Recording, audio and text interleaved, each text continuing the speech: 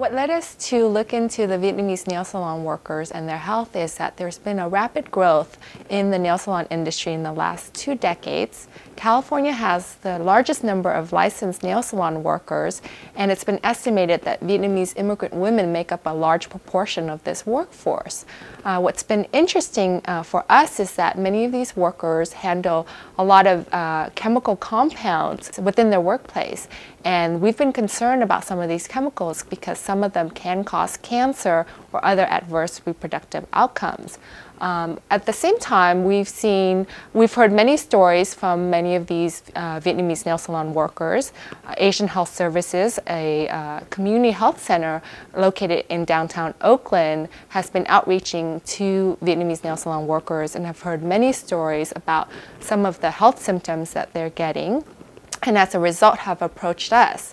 So with our common interest in this workforce, Asian Health Services decided to partner up and do a preliminary study to understand who this workforce is.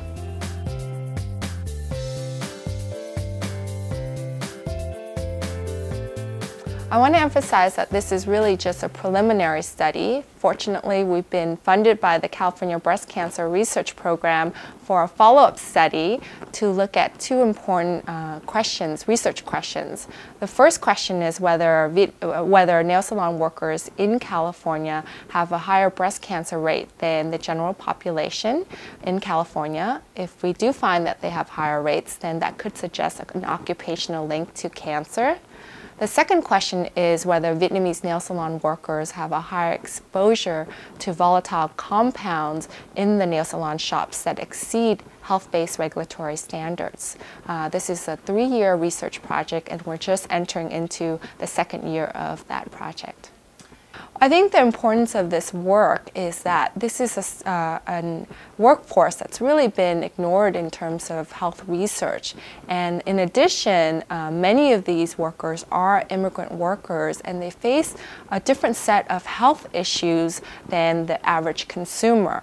And by understanding what health risks they may face, that may tell us a little bit more about what consumers may face with our daily use of different personal care products.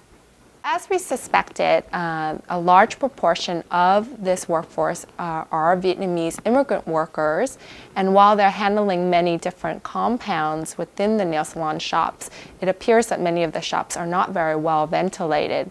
We found about only half of them having a local exhaust within the shop, or having multiple pathways for air to enter and exit out of the shops, creating poor ventilation within the shop. We also found that about 80% of the workers are reporting that they are concerned about the compounds that they're handling and their health, and that about half of them were reporting that they're experiencing acute health problems such as headaches, skin and nose irritations, as well as breathing difficulties, and that a lot of these symptoms only started appearing after they started working as nail salon workers. So it made us really concerned about what's going on with them.